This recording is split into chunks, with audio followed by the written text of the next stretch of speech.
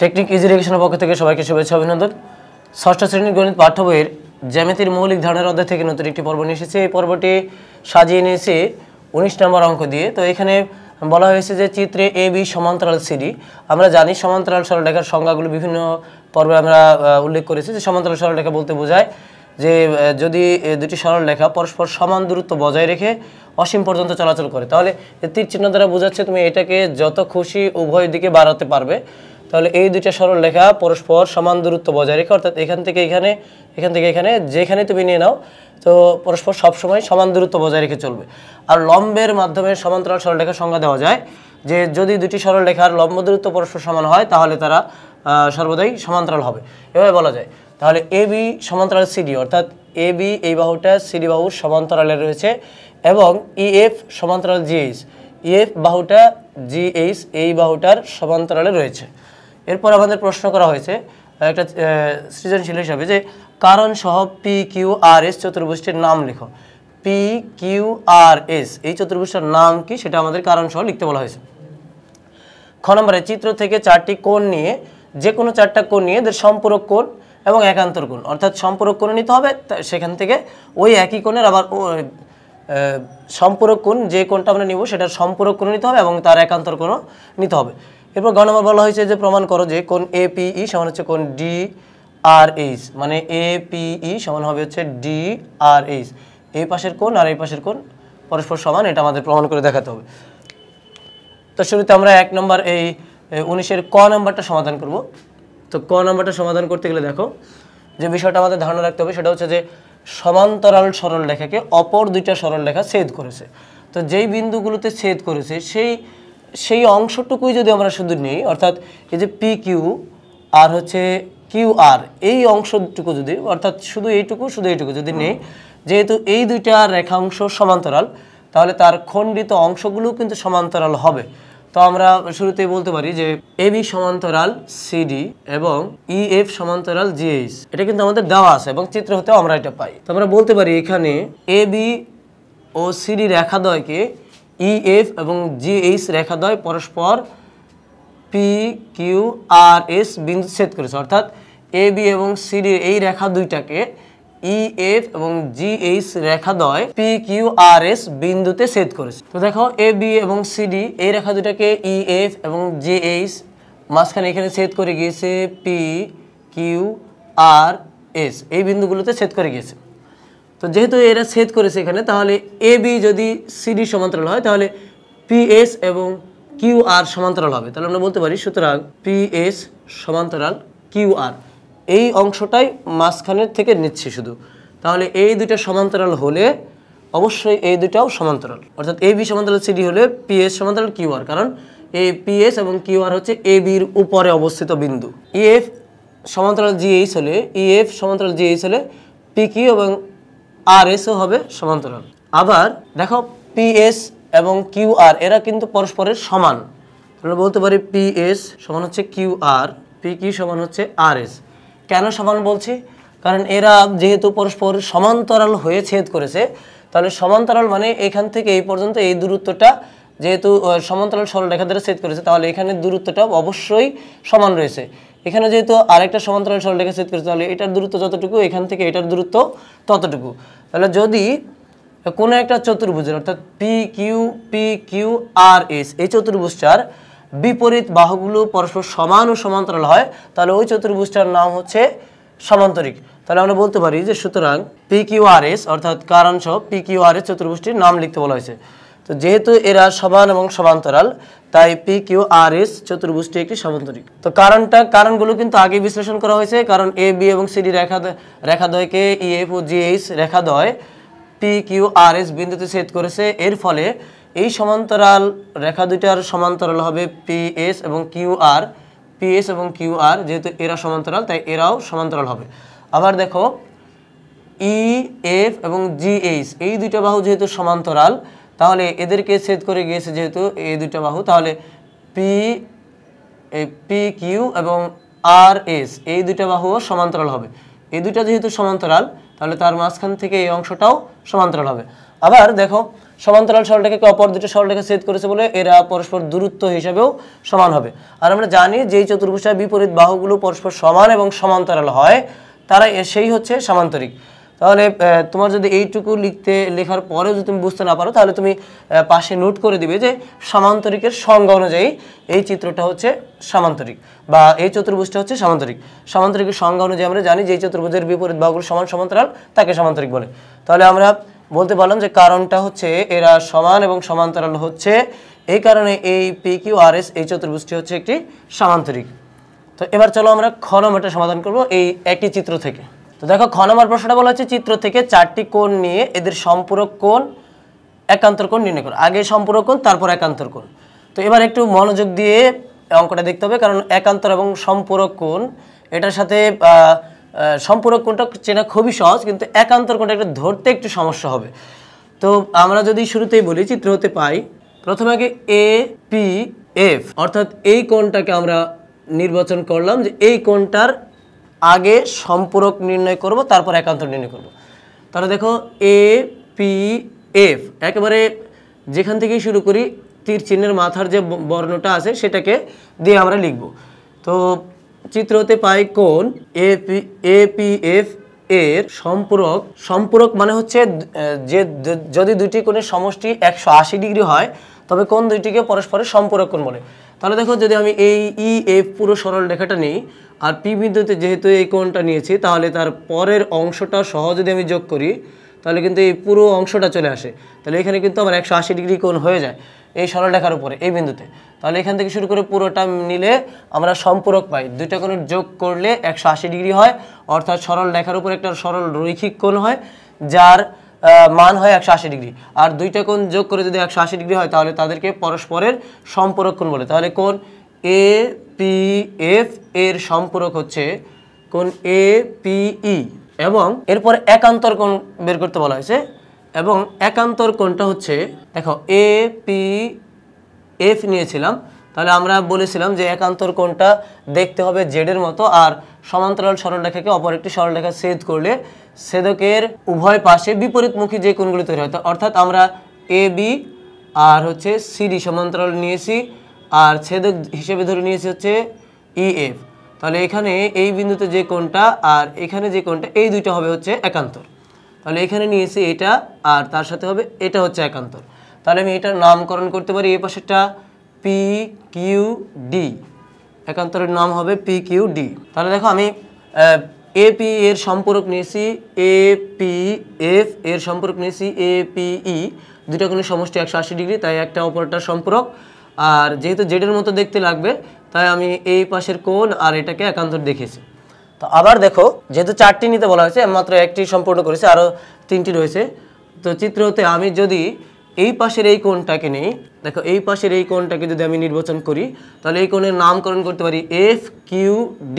তাহলে FQD এই কোণটার সম্পূরক হচ্ছে এই পুরোটাকে যদি আমরা নিয়ে নিই, অর্থাৎ এই পাশটা যদি মিলিয়ে দিই তাহলে এটা সম্পূর্ণ সরলরেখা হয়, অর্থাৎ এখান থেকে পুরোটা সরলরেখা হয়ে যায়। তো সেই সরলরেখা মানে হচ্ছে সরলরৈখিক কোণ, অর্থাৎ সরলরেখার উপরে যে কোনো বিন্দুতে একটা কোণ হচ্ছে 180 ডিগ্রি তার মান, তার মানে এই কোণের সাথে এই কোণ যোগ করলে 180 ডিগ্রি হয়, তার মানে এই কোণের সম্পর্ক হচ্ছে এটা অথবা এটার সম্পর্ক হচ্ছে এটা। তাহলে এটার নাম আমরা প্রকাশ করতে পারি FQC। তার মানে FQD এর সম্পর্ক হচ্ছে FQC এবং একান্তর। এবার খেয়াল করে দেখো যদি আমি এই দুইটাকে সমান্তরাল সরলরেখা ধরি, অর্থাৎ এই অংশটা আর এটা, তাহলে আমি একান্তর এখান থেকে এটা নিব আর এই পাশ থেকে এটা নিব, এই অংশটা আর এটা জেডের মতো দেখতে লাগবে, একটু বাঁকা জেডের মতো, অর্থাৎ এখান থেকে যদি আমি তোমাকে একটু চিহ্নিত করে দেই তাহলে দেখো এই অংশটা আর এই অংশটা এখান থেকে শুরু করে এই পর্যন্ত এসে এদিকে জেডের মতো হয়ে যাবে। তাহলে এই অংশটার সাথে হচ্ছে এটা হচ্ছে একান্তর। এটার নামকরণ আমরা করতে পারি QRG। দেখো এই কোণের একান্তর হচ্ছে এই ভিতরেরটা, এই বাইরেরটার একান্তর হচ্ছে এই ভিতরেরটা, এই বাইরেরটার কোণ একান্তর হচ্ছে এই ভিতরেরটা। আবার আমি যদি এই বাইরেরটা নেই, দেখো এটা যদি নেই তাহলে এটার সম্পূরক আমরা এই বাম পাশের এই অংশটা নিতে পারবো, আর একান্তর নিতে হবে আমাদের এই ভিতরের এই অংশটা। তাহলে খুবই সহজ কিন্তু বিষয়টা। তাহলে আমরা নিতে পারি যে কোণ DRG এর সম্পূরক হচ্ছে DRH, মানে এই পুরোটাকে যদি আমি নিয়ে আসি তাহলে আমার 2 সমকোণ হবে, অর্থাৎ এক সরল কোণ হবে 180 ডিগ্রি। আর 180 ডিগ্রি হলে দুইটা কোণের সমষ্টি, সেটা হচ্ছে সম্পূরক কোণ। আর 90 হলে হচ্ছে পূরক কোণ। তাহলে এইটার সম্পূরক হচ্ছে এই পাশ পুরোটা, অথবা এই পাশও নেওয়া যায়, কিন্তু আমি এই পাশ না নিয়ে এই পাশটা নিয়ে নিচ্ছি। তুমি চাইলে এটার পরিবর্তে এই অংশটাও নিতে পারো, এই অংশটা নিয়ে এই অংশটাও নিতে পারো। তো DRH এবং একান্তর কোণ বলেছিলাম, এই বাইরেরটা নিয়েছি, তাহলে ভিতরের এইটাকে আমরা একান্তর দেখাবো। এটা এই কোণের নামকে আমরা প্রকাশ করতে পারি RSA। দেখো যেহেতু 3টা আমরা পেয়ে গেছি, আর একটা আমাদের প্রয়োজন। তো সেই হিসাবে যদি আমরা এখান থেকে এই বাইরেরটা নিই, এই বাইরেরটা, তাহলে অথবা এই যদি আমরা এই পাশের বাইরেরটা নিই, তাহলে সেই ক্ষেত্রে কিন্তু আমরা এই ভিতরের এই অংশটাকে একান্তর হিসেবে নিতে পারি। বাইরেরটা যদি নিই, তাহলে এই কোণের সম্পূরক চাইলে আমরা এই ভিতরটা নিতে পারি, চাইলে এই পাশটাও নিতে পারি। আর এই সম্পূরকের আবার আরেকটা কোণ যদি আমরা পেতে চাই একান্তর, তাহলে দেখো জেডের মতো চিন্তা করা যাবে, এখান থেকে উল্টা জেডের মতো এদিকে চিন্তা করা যাবে। তাহলে এইটার পাশ থেকে এটা হবে একান্তর কোণ। তাহলে আগে আমরা সম্পূরক নিয়ে নিব যে GSA এর সম্পূরক হচ্ছে GSB, এবং একান্তর যদি খুঁজে বের করতে চাই, তাহলে GSA এর একান্তর হবে হচ্ছে SPF। তাহলে দেখো মূলত একান্তর কোণটা দেখতে মূলত এরকম জেডের মতো, অর্থাৎ জেডের মতো বলতে এই পাশ আর এই কোণায় কোণায় নিতে হয়। সেই জেডটাকে আমরা এইভাবে উল্টিয়েও চিন্তা করতে পারি এরকম করে, আবার এনের মতো করে এভাবেও চিন্তা করতে পারি, এই কোণা এই কোণা। তো যেভাবেই তুমি নাও, জেডটাকে আমরা একবার দেখো এইভাবে চিন্তা করেছি, অর্থাৎ এই কোণায় আর এই কোণায় নিয়েছি। আবার দেখো এই বাসটা এভাবে নিয়েছি, এখান থেকে এই বাহুটাকে, অর্থাৎ এটাকে এখান থেকে নিয়ে এই পাশে নিয়েছি। অর্থাৎ কখনো কখনো দেখো এইভাবে নিয়েছি এই কোণটা আর এই কোণটা, অর্থাৎ এইটা আর এটা নিয়েছি। আবার এটার ক্ষেত্রে দেখো এই দিক থেকে এদিকে নিয়েছি, অর্থাৎ প্রথমে আগে আমরা এভাবে নিয়েছি, তারপর এখান থেকে নিয়ে এভাবে নিয়েছি, অর্থাৎ এটা আর এটা দেখেছি, এই কোণ আর এই কোণ। এইভাবে তুমি চিন্তা করে নিতে পারো। তবে চিত্রটা একান্তর কোণ চিনতে চাইলে অবশ্যই চিত্রের সহযোগিতা নিতে হবে। চিত্র না বুঝলে তুমি কখনোই একান্তর সম্পূরক তুমি মেলাতে পারবে না। সম্পূরক আমি যেটা নিয়েছি সেটাই যে নিতে হবে তা কিন্তু নয়। এই কোণের সম্পূরক যেমন এটা, আবার এই কোণের সম্পূরক কিন্তু এই ভিতরেরটাও, এটাও নেওয়া যায়। একটা কোণের সম্পূরক আমরা এই চিত্র থেকে 2টা করে নিতে পারি। যেমন এই পাশটা যদি নেই, এই পাশটা এই কোণের সম্পর্ক এটাও হয়, আবার এই পাশটাও হয়। আমি একটা দেখিয়েছি, তুমি আরেকটা দিয়ে শিখো, তাহলে দেখবে যে তোমার চিত্র থেকে এই কোণগুলো খুঁজে বের করাটা সহজ হয়ে যাবে। তো এবার আসলে আমরা গ নাম্বারটা সমাধান করব। তো দেখো বলা হয়েছে গ নাম্বারে প্রমাণ করো যে কোণ APE সমান হচ্ছে কোণ DRH। APE বলতে APE এই কোণ, এটা সমান হচ্ছে DRH, মানে DRH এই পাশের এই কোণ, আর এটা সমান প্রমাণ করতে হবে এই কোণ। তাহলে দেখো এটা থেকে যদি আমাদের এই পাশে আসতে হয়, তাহলে কোণটাকে কতটুকু ডিঙিয়ে আসতে হবে? এই কোণের একটা অনুরূপ কোণ বের করতে হবে, এটার অনুরূপ হবে এটা, আবার এটার সাথে আরেকটা অনুরূপ কোণ বের করতে হবে এটা, আবার এইখান থেকে এটার বিপরীত সমান বের করতে হবে এটা। তাহলে দেখো আমাদের একটা কোণ থেকে আরেকটা কোণ সমান প্রমাণ করতে গেলে সেই কোণের অনুরূপ, তার অনুরূপ এবং তার বিপ্রতীপ, সর্বশেষ বিপ্রতীপ এসে আমরা প্রমাণ করতে পারবো। তাহলে দেখো চিত্র অনুযায়ী আমরা যদি প্রথমে AB আর CD সমান্তরাল নিই, আর EF কে যদি আমরা ছেদক ধরি, তার মানে AB সমান্তরাল হচ্ছে CD আর EF হচ্ছে ছেদক। তার মানে বাহুটা এরকম হবে, দেখো AB আর CD, EF হচ্ছে ছেদক। তাহলে আমরা বলেছিলাম সংজ্ঞায়, অনুরূপ কোণের সংজ্ঞায়, যে সমান্তরাল সরলরেখাকে অপর একটা সরলরেখা ছেদ করলে ছেদকের একই পাশে যে কোণগুলো তৈরি হয় তারা হচ্ছে অনুরূপ কোণ। তাহলে ছেদকের একই পাশে এই ছেদক আর এখানে ছেদক, ছেদকের বামের দিকে উপরের পাশ, এই ছেদকের বামের দিকে উপরের পাশ, তার মানে এটা আর এটা হচ্ছে অনুরূপ কোণ। সেই হিসাবে আমরা বলতে পারি এই কোণ আর এই কোণ হচ্ছে অনুরূপ কোণ। আর কোণ যদি অনুরূপ হয় তাহলে সে অবশ্যই তারা পরস্পর সমান হবে। তাহলে বলতে পারি যেহেতু AB সমান্তরাল CD এবং EF ছেদক দেখিয়েছি, তাহলে বলতে পারি সুতরাং কোণ APE সমান কোণ হচ্ছে CQE। আর এটা কেন সমান আমরা বলবো যে অনুরূপ কোণ, এই হিসাবে এরা হচ্ছে সমান, অনুরূপ কোণ হিসাবে এরা সমান। তো আবার দেখো যদি আমরা বাহুটাকে চেঞ্জ করে দিই, অর্থাৎ EF এবং GH যদি আমরা সমান্তরাল ধরি, অর্থাৎ EF আর GH এটাকে যদি সমান্তরাল ধরি, আর সিডিকে যদি ছেদক ধরি, এইভাবে যদি সিডিকে ছেদক ধরি, তাহলে দেখো ছেদক এই যে ছেদ করেছে এই জায়গায় আর এই জায়গায়, ছেদকের এই বাম দিকে এই পাশটা আর ছেদকের উপরের পাশের বাম দিকের এই পাশটা, তাহলে এটা আর এটা হবে হচ্ছে অনুরূপ। তার মানে এই কোণ এবং এই কোণ হবে অনুরূপ। তো সমান্তরাল ধরতে হবে কাকে? ইএফ এবং জিএইচ হচ্ছে সমান্তরাল, আর সিডি হচ্ছে তাদের ছেদক। এই ছেদক হওয়ার ফলে ছেদকের একই পাশে, উপরের দিকে বাম পাশে একই পাশে যে কোণগুলো তৈরি হয়েছে তারা হচ্ছে অনুরূপ। তাহলে এই অনুরূপ কোণটার নাম আমরা বলতে পারি সি কিউ ই, আর এই অনুরূপ কোণটার মান আমরা বলতে পারি যে কিউ আর জি। কী কারণে সমান? এরাও অনুরূপ কোণ হিসাবে সমান। দেখো আমি কিউ আর জি বলেছি, তুমি চাইলে সি আর জি বলতে পারো, এটাতে কোনো সমস্যা নেই, কিন্তু এই আর বর্ণটাকে মাঝেই রাখতে হবে। শুরুটা তুমি এখান থেকে করতে পারো অথবা এখান থেকে করতে পারো। তো দেখো একটু আগে আমরা বলেছিলাম যে C Q E R A P E হচ্ছে পরস্পরের সমান, আর এখন বলতেছি সি কিউ ই আর হচ্ছে কিউ আর জি হচ্ছে পরস্পর সমান। তো কিউ আর জি এটা যদি এই সি কিউ আর এর ই এর সমান হয়, অর্থাৎ এই কোণটা যদি এই কোণের সমান হয় আর এই কোণ যদি এই কোণের সমান হয়, তাহলে আলটিমেট এই কোণটা কিন্তু এই কোণের সমান।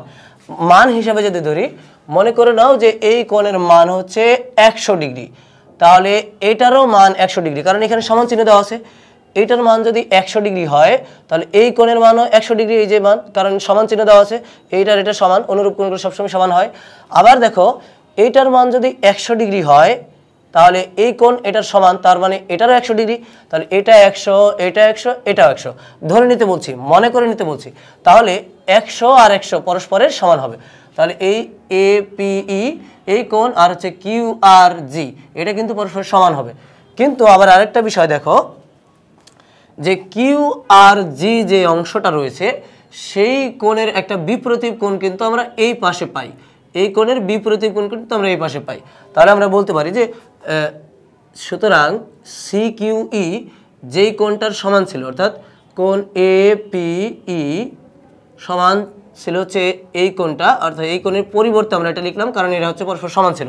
তাহলে এ পি ই সমান হচ্ছে কোণ কিউ আর জি। এবার দেখো আবার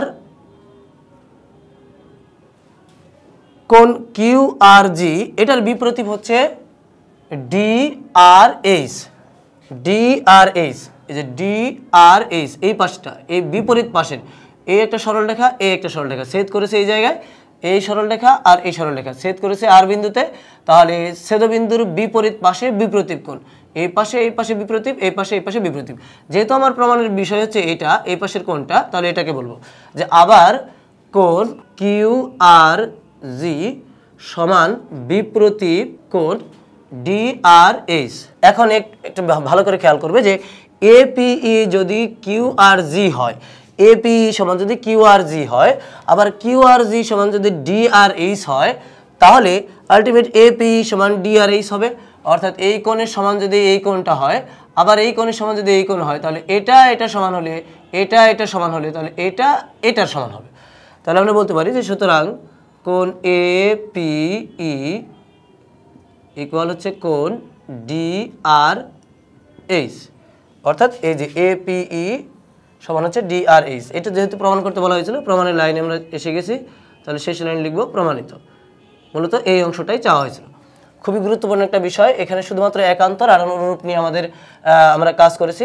আর সর্বশেষ লাইনে গিয়ে বিপরীত ধারণাটা দুঃখিত একান্তর না অনুরূপ কোণগুলোর সহায়তা নিয়েছি, আর সর্বশেষ লাইনে গিয়ে আমরা বিপরীত কোণের সহযোগিতা নিয়েছি। তো অনুরূপ কোণ, একান্তর কোণ এবং বিপরীত কোণ এগুলো কিন্তু বারবারই শেখানো হচ্ছে, বারবার বলে দেওয়া হচ্ছে। তো সেগুলো নিজে থেকে আয়ত্ত করে নাও, আর আমাদের এই ভিডিওগুলো দেখে তুমি এই কোণগুলো সম্পর্কে ধারণা নাও। আশা করি যে এই অঙ্কগুলো বা এই জ্যামিতিগুলো সমাধান তুমি খুব সহজেই করতে পারবে। তো আশা করি এই পর্ব থেকে তোমরা এই সৃজনশীলের সমাধান বুঝতে পেরেছো। পরবর্তী পর্বে আমরা অন্য কোনো অঙ্কের সমাধান নিয়ে আলোচনা করবো, সেই পর্ব দেখার আমন্ত্রণ জানিয়ে এই পর্বটি এখানে শেষ করছি। খুদা হাফেজ।